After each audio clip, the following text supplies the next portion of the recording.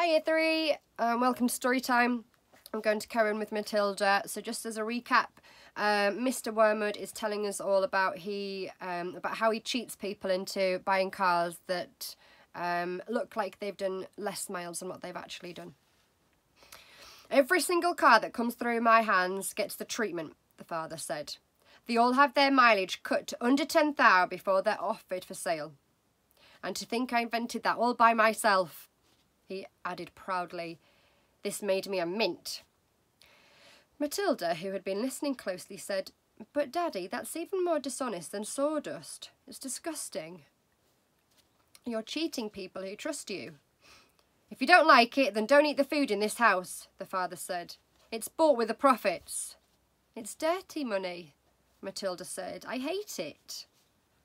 2 red spots appear on the father's cheeks. "Who the heck do you think you are?" he shouted. "The Archbishop of Canterbury or something? Preaching to me about honesty? You're just an ignorant little squirt who hasn't got the foggiest idea what you're talking about." "Quite right, Harry," the mother said.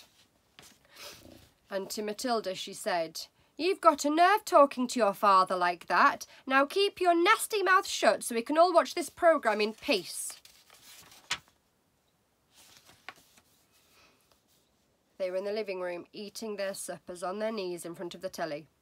The suppers were TV dinners in floppy aluminium containers with separate compartments for the stewed meat, the boiled potatoes and the peas. Mrs. Wormwood sat munching her meal with her eyes glued to the American soap opera on the screen. She was a large woman whose hair was dyed platinum blonde, except when you could see the mousy brown bits growing from the roots. She wore heavy makeup and she had one of those unfortunate bulging figures where the flesh appears to be strapped in all around the body to prevent it from falling out. "Mummy," Matilda said, "would you mind if I ate my supper in the dining room so I could read my book?" The father glanced up sharply. "I would mind," he snapped. "Supper is a family gathering and no one leaves the table till it's over." "But we're not at the table," Matilda said. "We never are. We're always eating off our knees and watching the telly." "And what's wrong with watching the telly, may I ask?" the father said. His voice had suddenly become quite dangerous. Matilda didn't trust herself to answer him, so she kept quite quiet. She could feel the anger boiling up inside her. She knew it was wrong to hate her parents like this, but she was finding it so hard not to do so. All the reading she had done had given her a view of life that they had never seen. If only she would read a Dickens or Kipling, and they would soon discover there was more to life than cheating people and watching television. Another thing, she resented being told constantly that she was ignorant and stupid when she knew that she wasn't. The anger inside of her went on boiling and boiling, and she lay in bed that night and she made a decision. She decided that every time her father or mother was beastly to her, she would get her own back in one way or another. A small victory or two would help her to tolerate their idiocies and would stop her from going crazy. You must remember that she was still hardly 5 years old, and it's not easy for someone as small as that to score points against an all-powerful grown-up. Even so, she was determined to have a go. Her father, after what had happened in front of the telly that evening, was the first on her list. Okay, well now we're moving on to the hat and the super glue. This is a very funny chapter. The following morning, just before her father left for his beastly second-hand car garage, Matilda slipped into the cloakroom and got hold of the hat that he wore each day to work. She had to stand on her toes and reach up as high as she could with a walking stick in order to hook off the hat from the peg. And even then, she only just made it. The hat itself was one of those flat-topped pork pie jobs with a jay's feather stuck to the hat band, and Mr. Wormwood was very proud of it. He thought it gave him a rakish, daring look, especially when he wore it at an angle with his loud checkered jacket and green tie. Matilda, holding the hat in one hand and a thin tube of super glue in the other hand, proceeded to squeeze a line of glue very neatly all around the inside rim of the hat.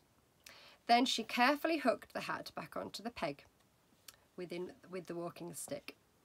She timed this operation very carefully, applying the glue just as her father was getting up from the breakfast table.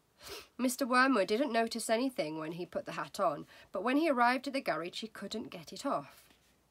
Superglue is very powerful stuff, so powerful that it'll take your skin off if you pull it too hard.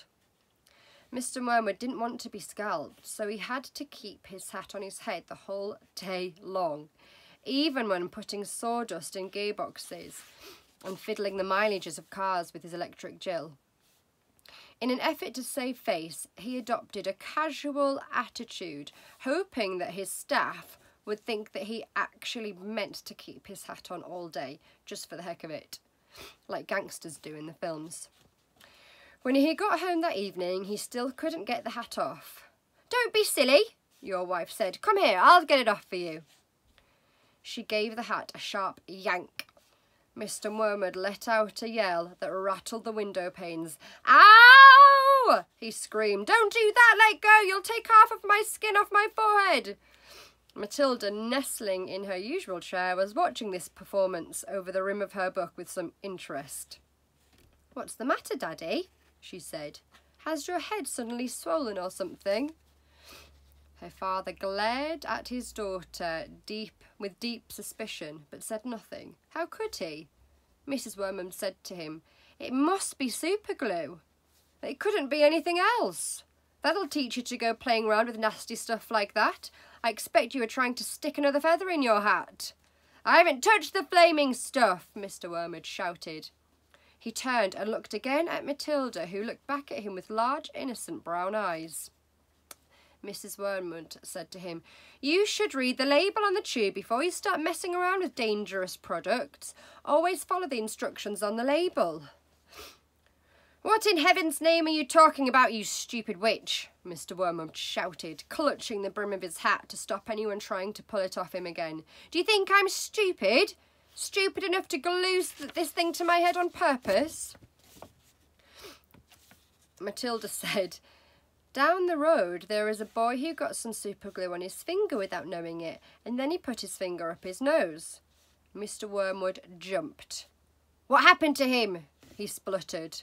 "The finger got stuck inside his nose," Matilda said, "and then he had to go around like that for a week. People kept saying to him, 'Stop picking your nose,' and he couldn't do anything about it. He looked like an awful fool." "Served him right," Mrs. Wormwood said.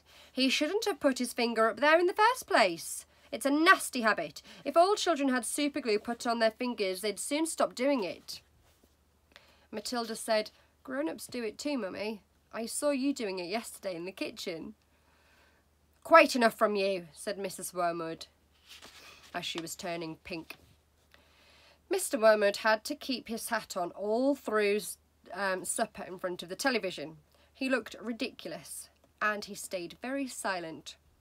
When he went up to bed, he tried again to get the thing off, and so did his wife, but it wouldn't budge.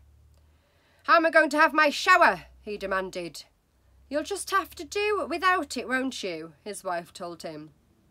And later on, as she watched her skinny little husband skulking around the bedroom in his purple striped pyjamas with a pork pie hat on his head, she thought how stupid he looked.